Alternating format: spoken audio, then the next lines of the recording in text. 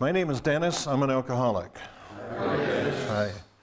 As I mentioned before in another one of my videos, it always makes me feel comfortable to hear that. So when I start off a presentation or something, when I say, my name is Dennis, I'm an alcoholic, I feel a whole lot more at ease.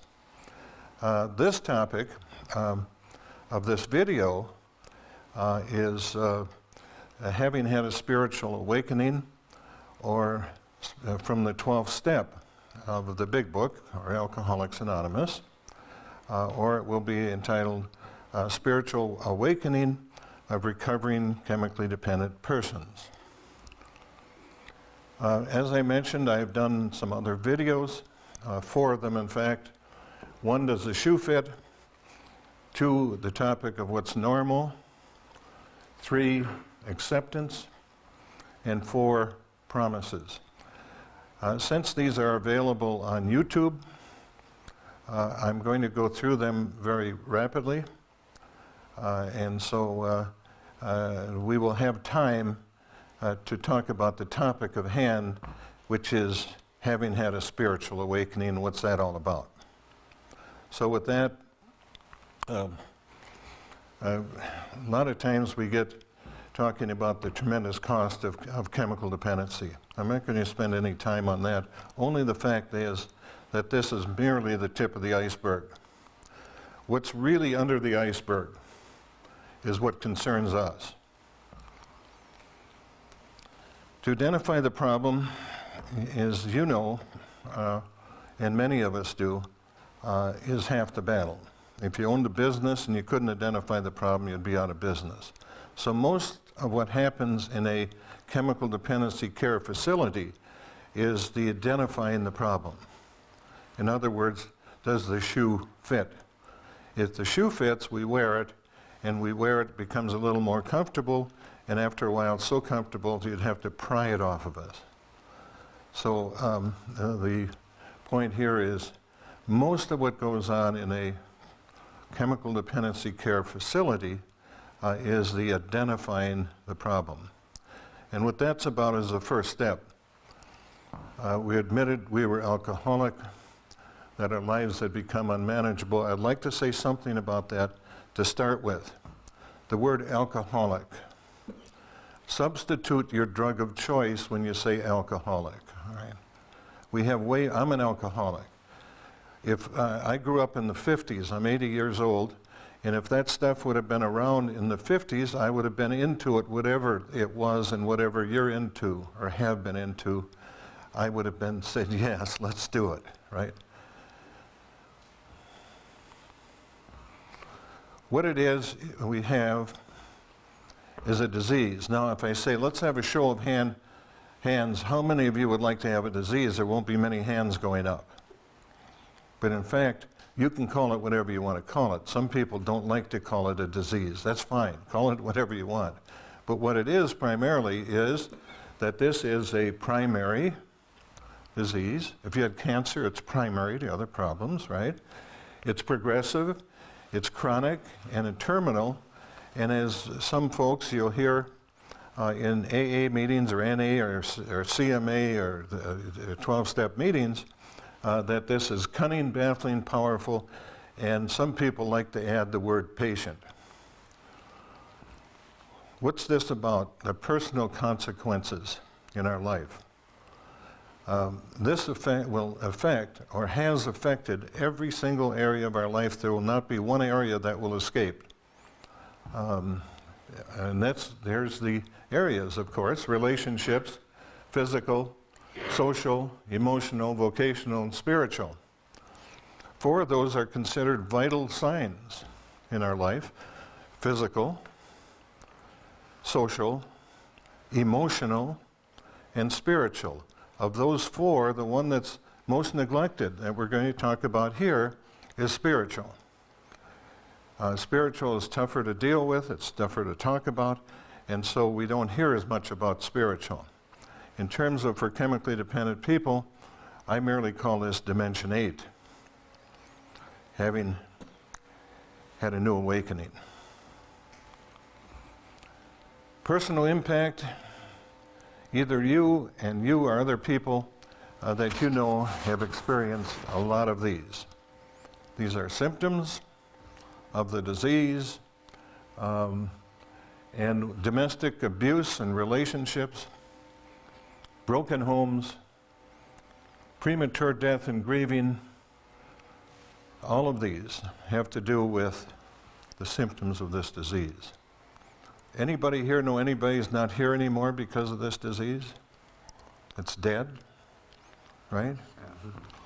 My mother drank herself to death, my biological mother. I lost a 17-year-old grandson to this disease, as alcoholic as me. He's dead. Grieving goes on forever then in these families. My daughter is still grieving.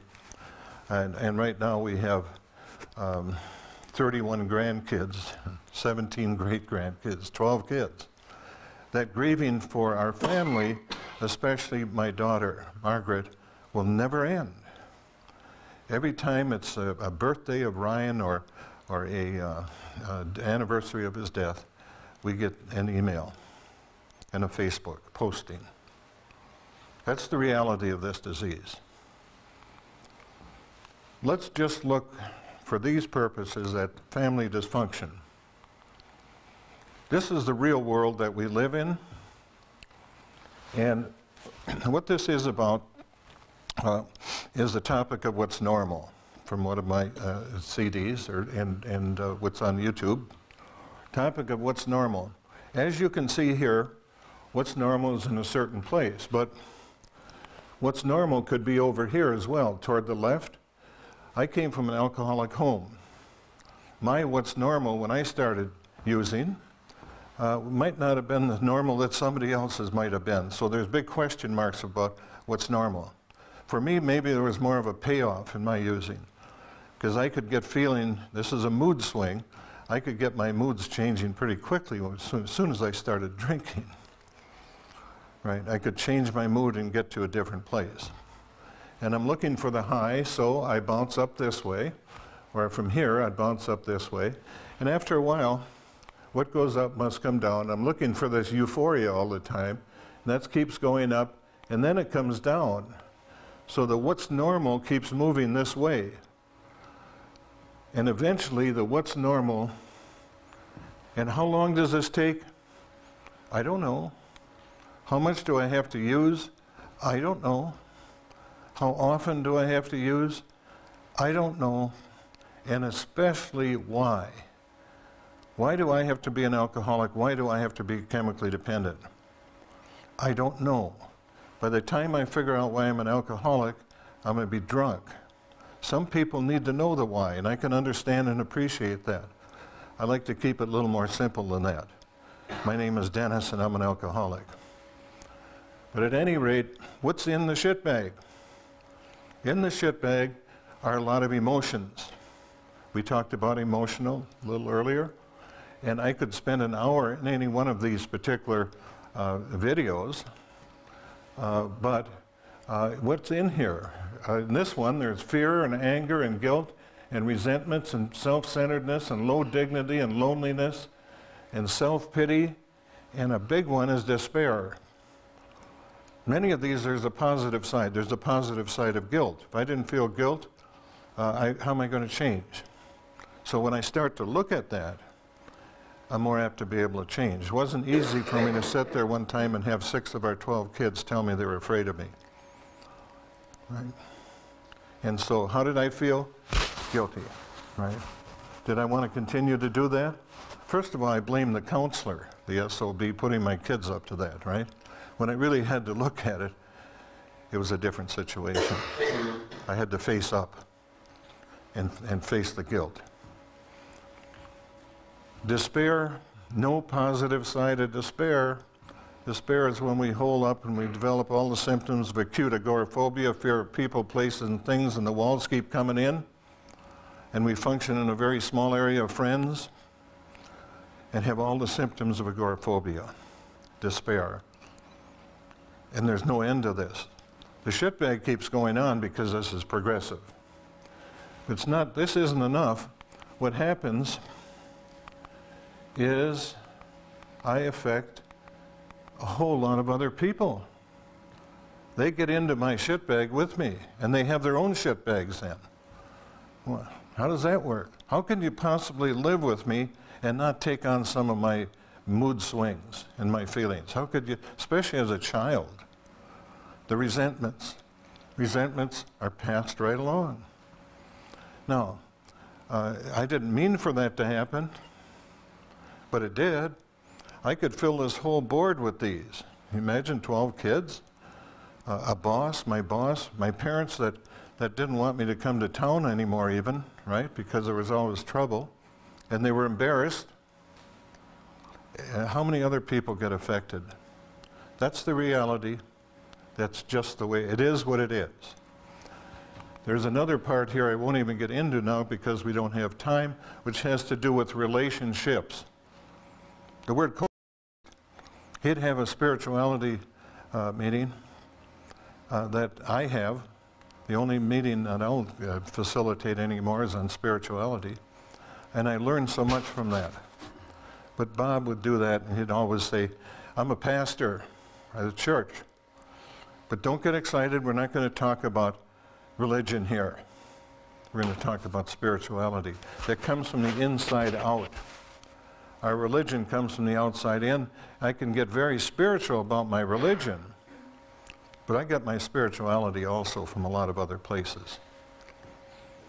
Spiritual bankruptcy, to identify that, there is no way I can tell you what that is for you until you experience it yourself.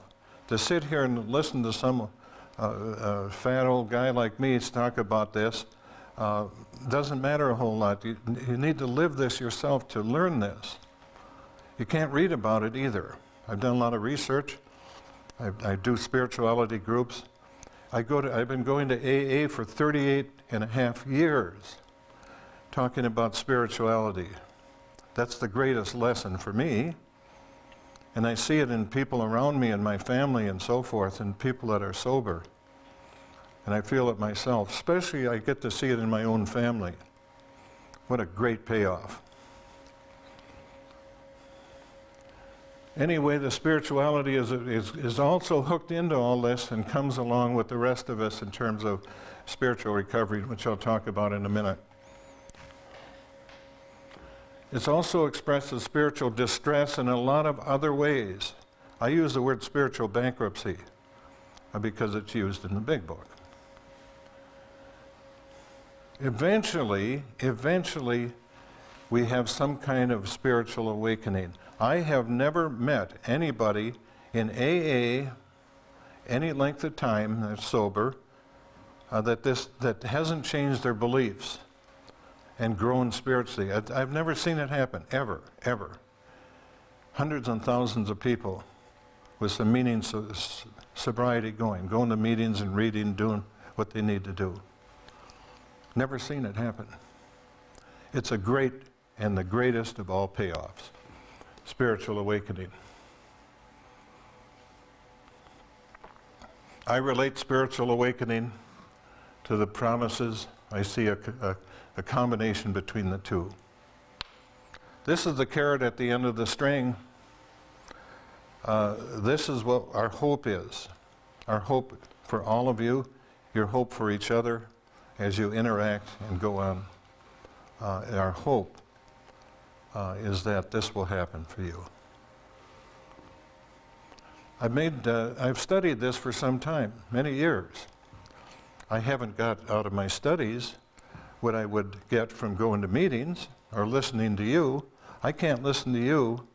We could sit around in this room right now and talk about our higher power, and I couldn't come away from here not knowing God better. But I've done some research. And this is my research.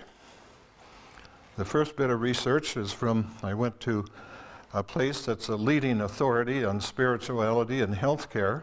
Happens to be medical. Happens to be, most of that happens to be palliative care, people toward the end of their life. But I went there to learn. And I got a chance to talk as well. Some heavy hitters from all over the world there, people that medical school deans and people from all over the world, Spain and Scotland and all Ireland and Australia and all over the world. And they came up with a consensus definition of spirituality. I'm going to read it. A lot of big words, don't get excited. We'll take it apart a little bit. Dynamic and intrinsic aspect of humanity through which persons seek ultimate meaning, purpose, and transcendence, and experience relationship to self, family, others, community, society, nature, and the significant or sacred. Spirituality is expressed through beliefs, values, traditions, and practices prepared by George Washington University Medical School Institute for Spirituality and Health.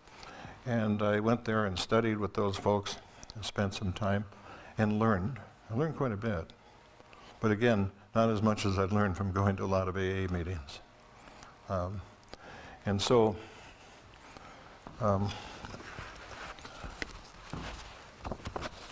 I'm going to read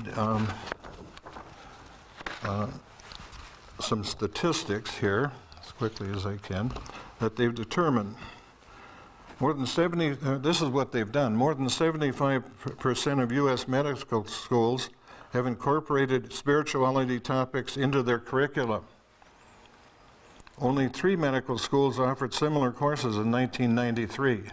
Now it's 75. You can't graduate from a medical school now, 75% of them, unless you've taken coursework in spirituality. They must think it's pretty important. They started a movement that focuses on spirituality and health. With like efforts from the international community of medical, religious, and spiritual leaders, this movement has developed into coordinating research involving millions of dollars for reliable, valid, scientific, and other objective and subjective information. Why? Why do they want to spend so much time? Now, the medical field has a one-up on what we do in our field in terms of spirituality. They spent millions of dollars doing this. Why? It should be considered a patient vital sign. One study found that 94% of patients admitted to hospitals believe that spiritual health is as important as physical health. 77% believe that physicians should consider their patients' spiritual needs as part of their medical care. However, 80% of reported physicians never or rarely discuss spiritual or religious issues with them. Polls of U.S. populations have consistently shown that 95% of Americans believe in God.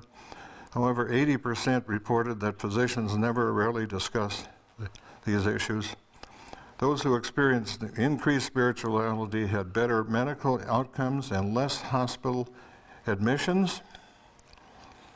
75% of studies showed a positive association with coping with illness, including prevention of illness, including depression, substance abuse, physical interest, and mortality. Thanks for bearing with me on those statistics, but I think you can get a feel for how important this is and how important this movement is.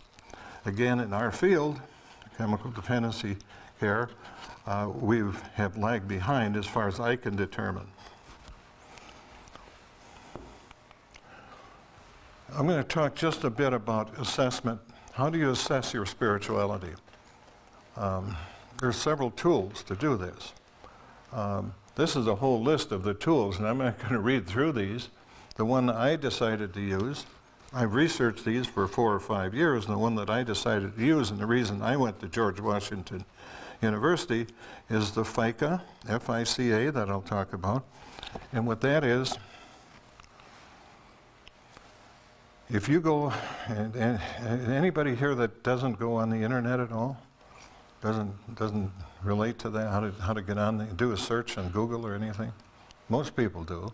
If you go to Google and you bring up Google, and you go bring up FICA, you'll get to this, what's on this. And then there's a self-assessment tool. So if you go to Google and you bring up this, you go down on the page a little bit and you'll see George Washington University, and then you click on it where it says self-assessment tool.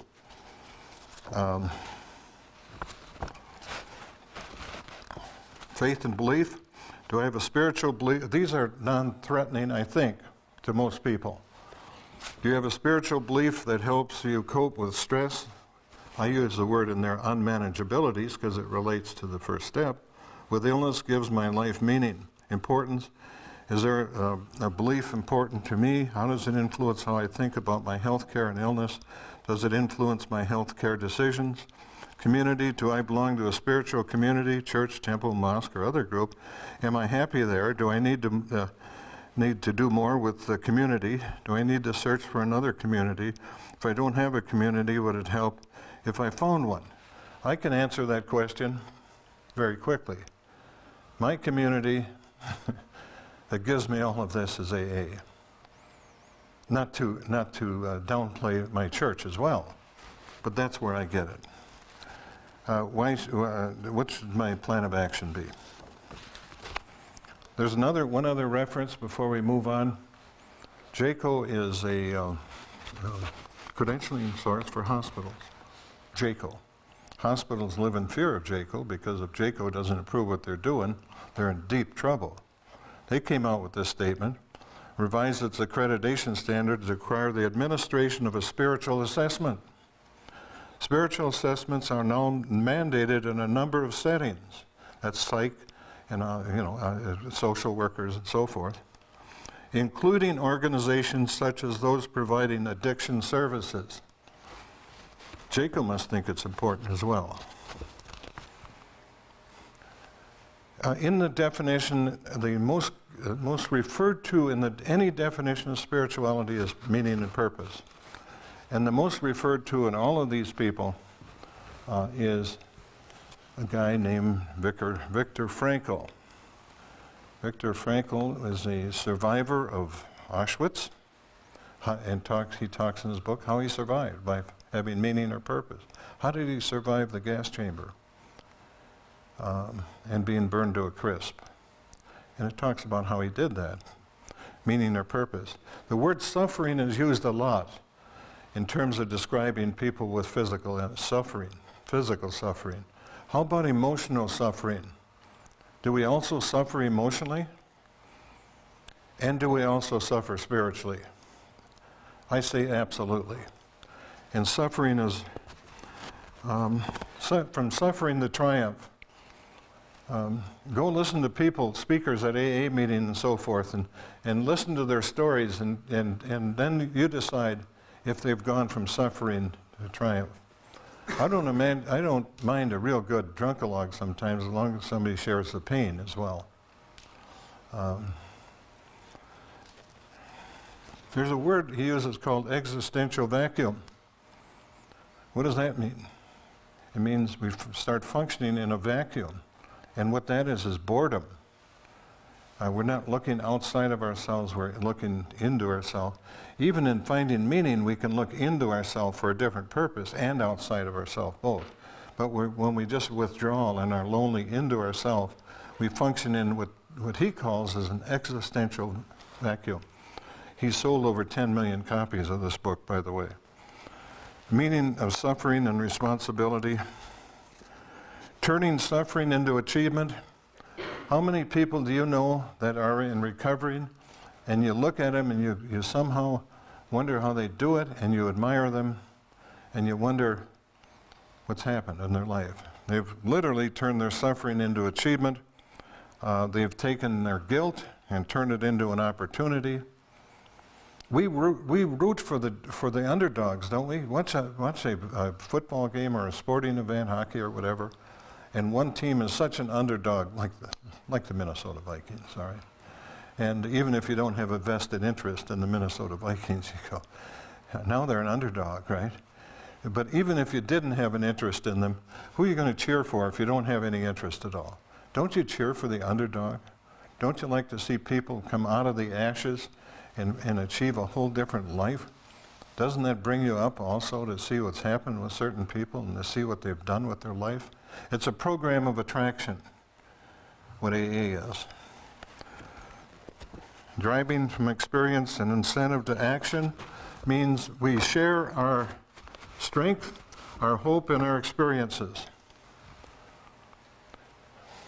I look at the projection like this. I'm going to ask you in a few minutes to consider this. when you look at this particular film in Nicaragua. In terms of relationships with other people, if we go the other way, of course, we're going to get resentments, and we don't care at all. But if we have an interest, then we go to concern.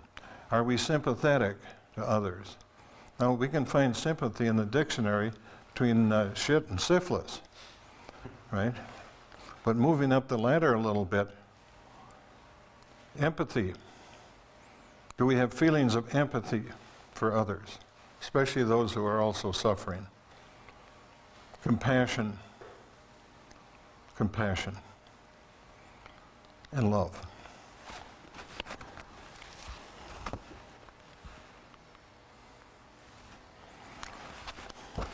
There's always something around the next corner spiritually, always. And when we're recovering spiritually, the word in the definition is transcendence. Don't we transcend from one point to another? I say yes. And what are the barricades in the spiritual recovery that goes on? There are barricades, and there's pitfalls, and there's tests, and so forth. We get through those, and we get stronger, we get more spiritual. Here's the steps. You're familiar with the steps. God is mentioned or implied 7 times in these steps. This is our reference. This is my reference. Hopefully it will become and is yours. My favorite step is step 11. Sought through prayer and meditation to improve our conscious contact with God as we understood Him, praying only for knowledge of His will for us and the power to carry that out. That says a lot. Talks about meditation. There's nothing inconsistent with meditating and doing some of these things. Mindfulness, cognitive behavioral therapy, reaching out to psychologists and others. Meditation. There's nothing inconsistent with that in this step 11. And prayer as well. How long does this take from get to point A to point? I don't know.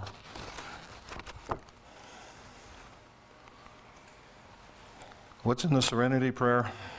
We say it all the time. What does it mean? That's a lot. There's a lot in the Serenity Prayer. We really take it apart and think about it. I have the toughest time with the last part, the wisdom to know the difference. Again, this transcendence goes on from a certain point, and we bring our families along with us in our spirituality as well. And then there are roadblocks. Eventually, we get to a point where we can talk about step 12 with a real knowledge and understanding of what that is. So some maybe of a lot of spiritual experiences and peak spiritual experiences. Think of those. Use those. Have 2 questions for you, basically. We talked about surrender. In surrender, let me ask you this. Who are you going to surrender to? Who are you going to surrender to? If you say, I need help. I need to surrender. Who do you surrender to? In terms of gratitude. If you're really feeling grateful, and there's always something around the next corner in terms of gratitude, always. And we come to believe that. Some of these other areas have a diminishing return. How much money can you make? How good can your relationships get? How good can you feel after a while? You get to be somebody my age, right? But there's no limit to spiritual growth. None. It just keeps happening and happening and happening. And we come to expect that. So who are you going to be grateful to? Ask yourself who, or if you prefer what are you grateful to?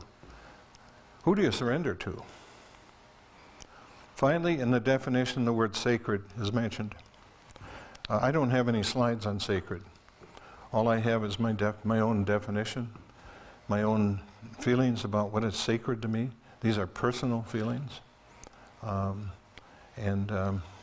want to share with you a prayer I wrote for myself when I was sober 8 years, and I'm sober 30 years ago. I've never shared this prayer with anyone. I want to share it with you.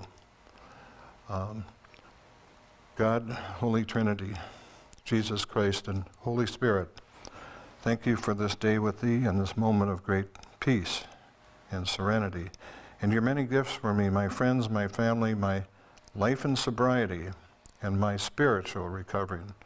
Please let me understand your will for me and the strength in your grace for me to be what you expect to see.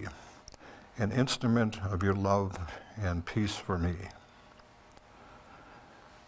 I share that with you with the thought that, for me, if I'm going to share my own concept of what I consider sacred, I need to understand other people's concept of what they consider sacred as well, and find out more about that. For example, the beautiful native traditions and beliefs. Mother, father, community, and how about if I believed in angels, in the guardian angel, if I believed in reincarnation, the most beautiful expression, I think, for me as a Buddhist, from the Buddha, in terms of expressing the spirituality, and that is meant as it says, namaste, namaste. And what that merely means is, I bow to the spirit within you, meaning that you have a spirit. It's intrinsic. And if you say back to me, Dennis, I bow to the spirit within you, it means I have the same thing. It's a beautiful expression of spirituality. Spirituality, for me, is the frosting on the cake. Don't get no better than that. And the sacred part, even more so. And it says we'll suddenly realize what God is doing for us, what we could not do for ourselves. And we have this concept of God as we understood him. And if we can assess that for ourselves, look at it, ask others, talk about it. Don't have to talk about religion. Talk about spirituality and what God means for you. I only hope all of you can do that in your life, and do it in an increasing manner. And that you will also find as much that's been possible for me and my wife, my children, that we have found. We are so grateful. We're grateful to the program that literally saved my life, Alcoholics Anonymous.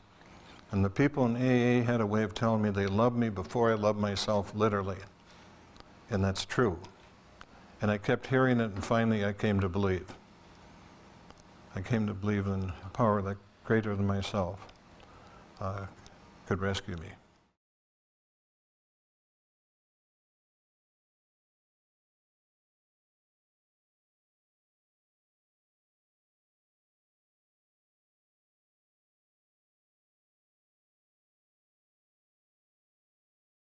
Now I'm going to go on and at this point, part two, and share with you the experience from Nicaragua. I was recruited to visit a rehab camp in Nicaragua. I was going to share with you songs of Amazing Grace from different sources, but I'm going to share this video with you of from Nicaragua. And I ask you one thing when you watch this. I'm going to ask that you consider the one chart and consider how you relate to these people that are different than you, a different culture. How do you relate to them? Do you relate with sympathy, empathy, compassion, or even love? Think about that. And this is the song of Amazing Grace from Nicaragua, and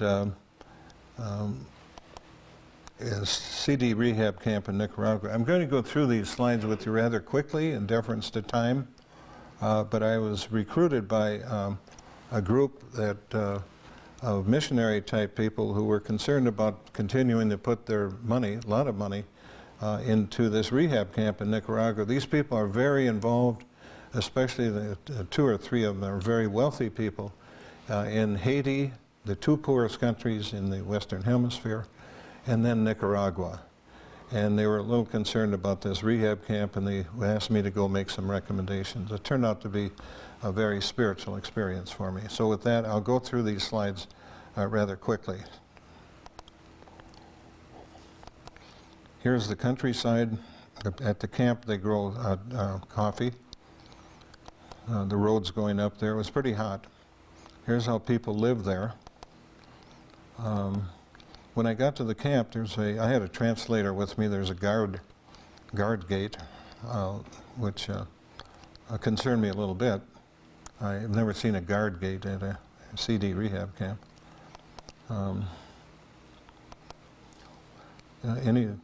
Anybody reminded of anything when you look at this slide? Anybody remember Jim Jones University? Anybody? Yeah, Jim Jones. Look a little like Jim Jones.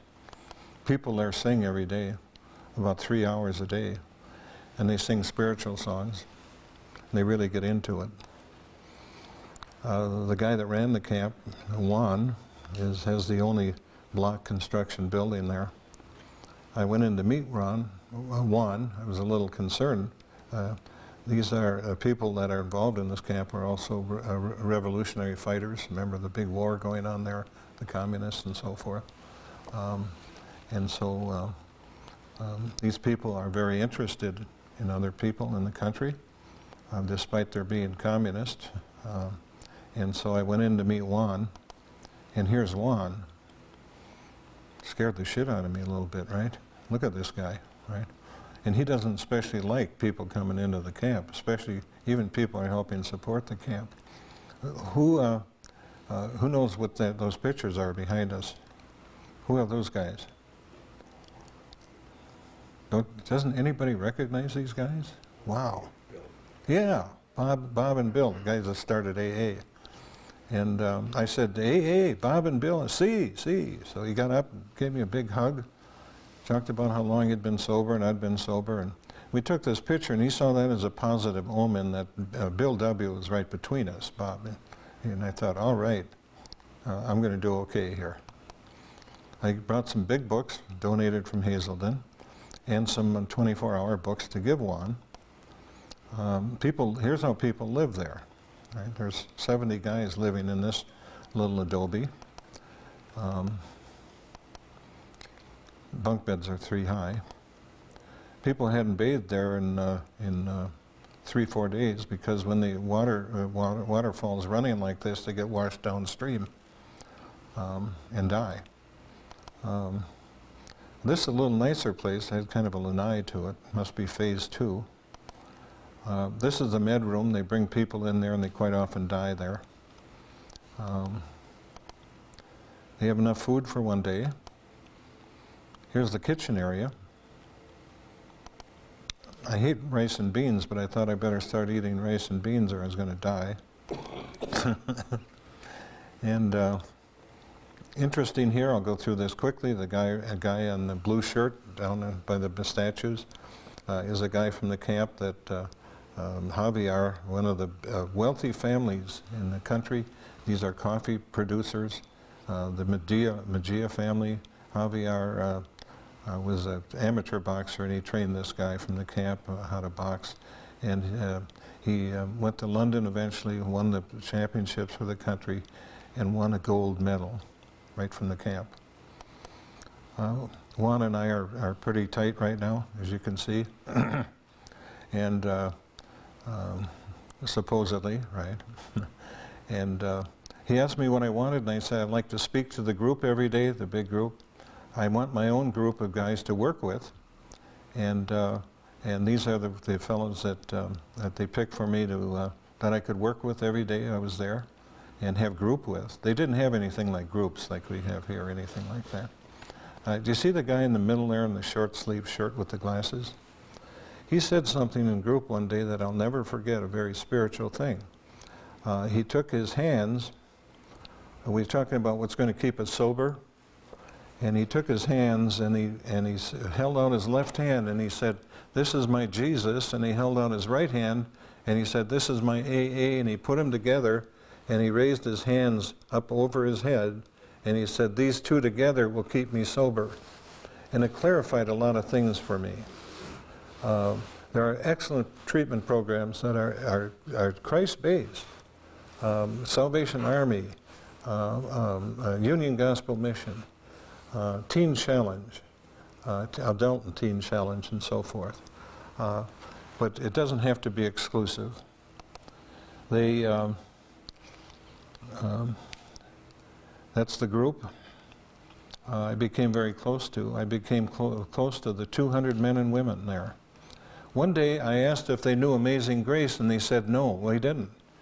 And I was surprised. Everything, they didn't know Amazing Grace, and they wrote the words down on the board, and they practiced one whole day, 20 or 30 times singing, and they sat me down, and they sang Amazing Grace to me. And I'm going to play that for you. And again, when you watch this, I would ask you to take a look at this and ask yourself how you relate to these people. With empathy, compassion, or love. And if anybody here can tell me what you think is the difference between these people and you, if you can answer this question either with empathy, compassion, or love, then you're well on your way you fit in very well in AA or NA or CA or CMA, because that's how we relate to each other in these programs, with empathy, compassion, and love. So with that, let me just play Amazing Grace for you, and then we'll adjourn. But I do, and I'm going to play my thank you to them as well. Ponemos de pie.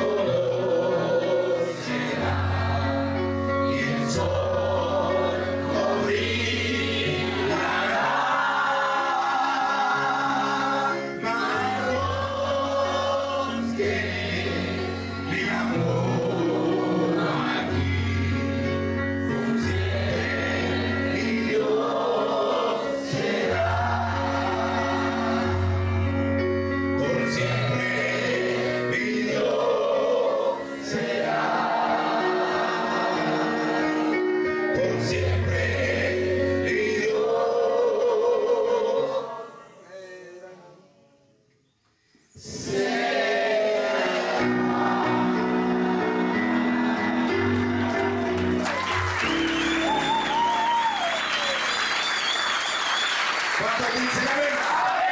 ¡Qué voz más fuerte que exactamente!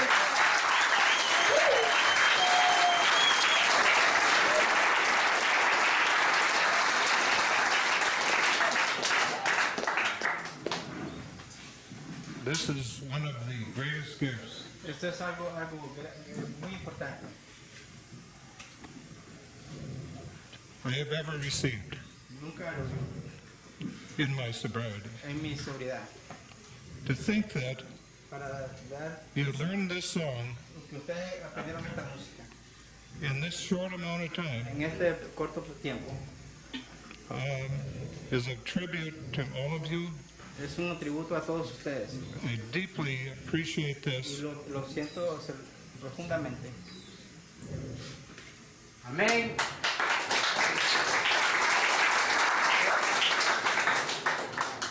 This will be a gift that I will bring home and share from you to the people that I know in AA back in the U.S. Esto va a ser un regalo que yo voy a llevar de ustedes hacia mi grupo allá en Estados Unidos de Alcohólicos Anónimos. Amén. Thank you for your permission to let me film this. Gracias por el permiso que me dieron para grabarlos. It will go for a great and spiritual purpose. Esto va para un gran propósito. From you to your fellow people in rehab centers De ustedes hacia un centro de rehabilitación in the United en States. Estados Unidos de Norteamérica. This is your gift Ese va a ser un regalo de ustedes to them, para ellos and I deeply appreciate y this. profundamente se lo agradezco. Thank you. Gracias. ¿Cuántos dicen amén? ¡Qué voz más fuerte arriba!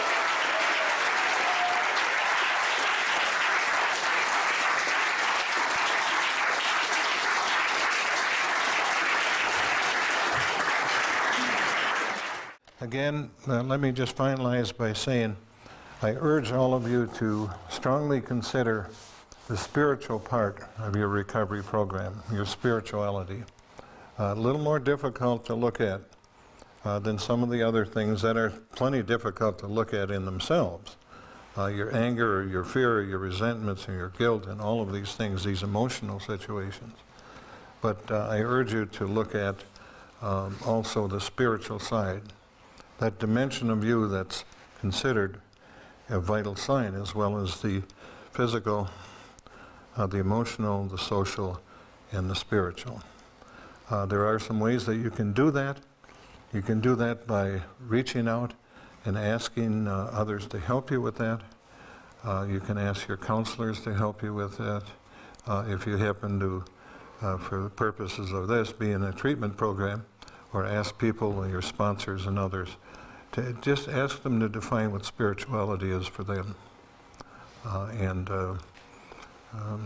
come along with them on their ride, on their spiritual ride. So with that, I really appreciate your patience and you're hanging in there to watch this with me. Thank you very much.